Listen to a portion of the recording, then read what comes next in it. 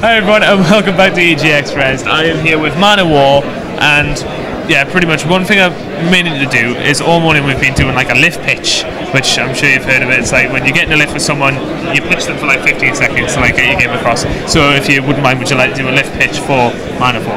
Yeah, sure. Man of War Corsair is a naval strategy action adventure with pirates and sea monsters, orcs and wizards, and it's an open world where you can travel around and earn your fortune, basically.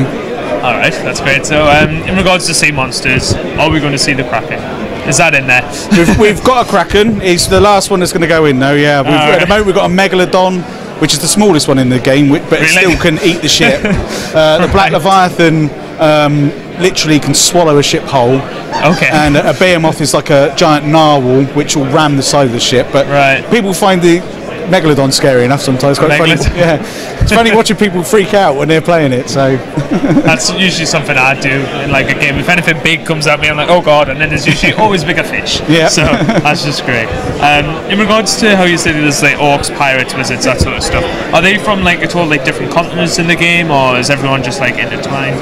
Well, the orcs in the game are nomadic, so they're not really, they're just going around. But you've got your own, the continent that you're dealing with is mainly the human continent of the old world, where you've got like different factions that are all, you know, whether at war or friendly, that sort of stuff. But you have got other races coming in and causing problems, because the sea's the main part of the adventure. Main battleground. Right, and in regards to obviously the ships and stuff like that, can you battle other ships and like take stuff from them to upgrade your own at all? Or? Yeah, you could basically. Yeah, you can battle other ships, whether it's like ranged with cannons. You can also board other ships and steal all their loot.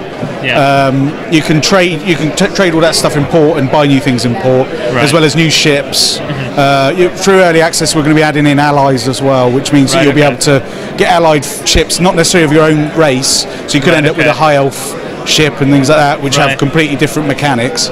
But you always control your ship, and then you order the other ones, and you sort of get what you pay for. So if you've got a rubbish captain, they may not necessarily follow your orders. You know, so the better the captain, the more they're going to follow your orders. All right.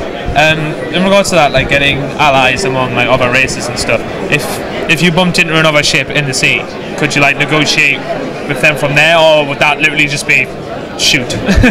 No, I mean, you've got friendly ships as well, but we've had, as it's early access, obviously nothing's on the table in terms of what we're adding, and we've already had some of the community asking about it. I mean, it doesn't come out to April the 15th, but people are already saying, oh, can we talk to friendly ships? So we haven't really done that yet, so that's definitely something that's really interested me, and I think on the board. I think definitely. Alright, and just in regard to there being multiple player races like orcs, humans, high elves, is it just humans that are playable, or can you actually like be an orc at all? Or? In the main campaign, you start off playing humans. You'll also be later on in early access, you're able to play chaos, so there'll be a chaos campaign, which is a very different beast completely. Because obviously a chaos sorcerer can't go and trade in a human port, so it's more about killing as many people as possible. But you'll have we've developed a skirmish mode that's coming out in early access as well, which allows you to pick different races, and it's more like a traditional tabletop battle game where you'll have a point system, and you can allocate points to different ships, give captains to that ship, pick your race obviously, and go from there. Alright, well that sounds like a lot of fun. It's something I'd love to dive into, you know, pun intended. It's just to close off, really, if there's anything that you'd like to say about Man of War to people that are looking to get it for themselves. Yeah, I think, it's definitely a community-based game, and we are looking at hearing from people, and we've already been getting some really good positive feedback from people and ideas, and that's great. So I think, if you're a fan of this sort of thing, it's definitely worth coming and taking a look. And I think, it's a sort of game where, looking at here, people are playing it for 20 minutes, half an hour at a time.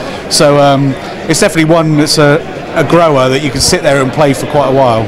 Alright, well if I was going to have a recommendation, I'd recommend the Loch Ness Monster. Alright, cool, for a creature. That would be funny. Alright, but seriously though, it's been really nice talking to you. Thanks so much for your time, man. Cheers.